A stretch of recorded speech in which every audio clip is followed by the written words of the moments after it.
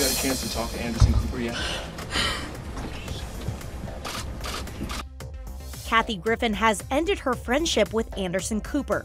Back in May, a viral photo of Kathy holding a Donald Trump mask covered in fake blood drastically altered Griffin's life.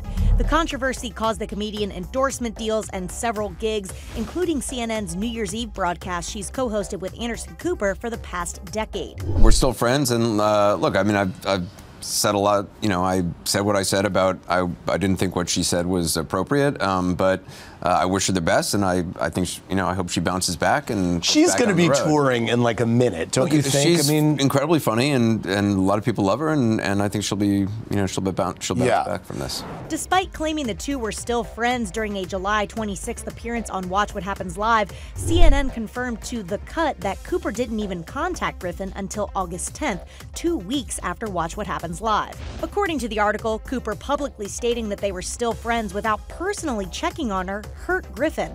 When he finally reached out, Griffin let him know that their friendship was over.